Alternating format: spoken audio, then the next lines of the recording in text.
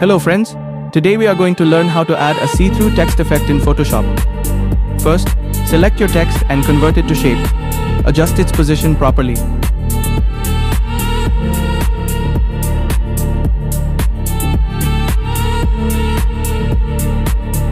Press Ctrl-J to create a copy as a mask layer.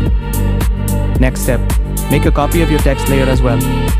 Drag this copied text layer below the mask layer copy. Now for styling. Select the original text layer and reduce its fill opacity.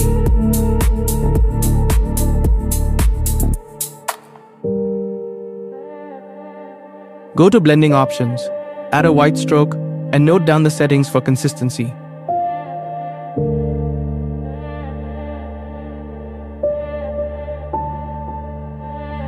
Finally, convert the text layer into a smart object.